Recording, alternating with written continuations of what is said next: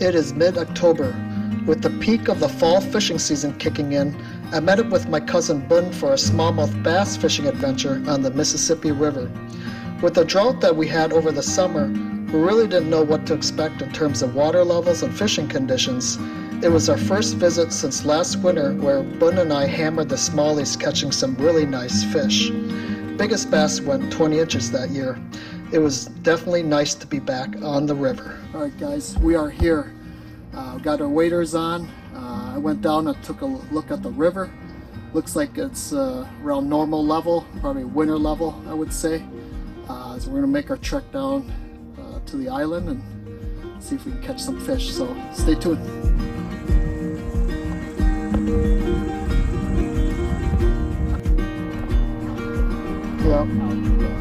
Yeah.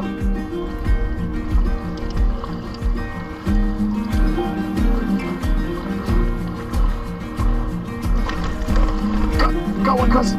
Oh, he ran with it. Yep. Oh, it's a big one. Cuz, I need a net. I need a net, cuz. Big fish. Yeah, he ran off with it. Yeah, big bass. Yeah, I don't know if it's 21. It might be. Quite good, cuz. Oh, man. Big bass. Oh, yeah. Oh, maybe not that big. It looked like when he jumped up, it looked big. Yeah. I got it. Oh, dang, I thought. Whew. That's a good one. There we go. Another nice bass. Sacramento. Alright, put him back.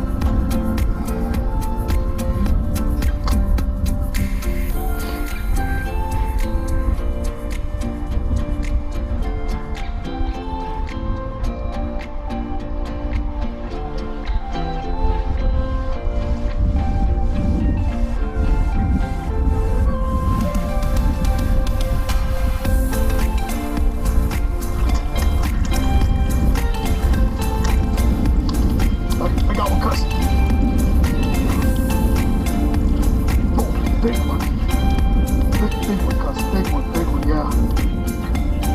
Yeah, probably. Ooh, it's a big one, cuz. Big fish. Oh, man. Ooh, dang. Big one, cuz. Big one. Big fish. Man, he ran off with that bait. Oh, cuz, I need a net in this one. Can you find it?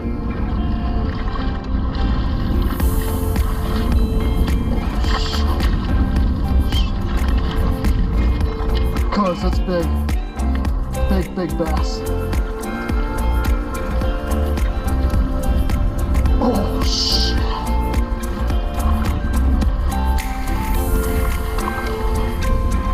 Man, this gotta be 19, 20 maybe.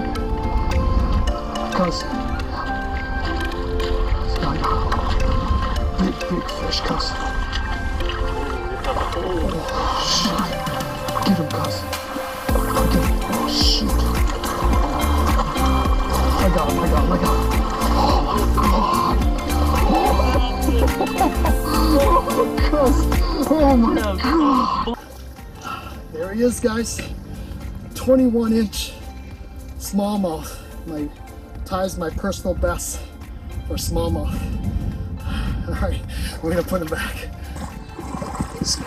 Back he goes.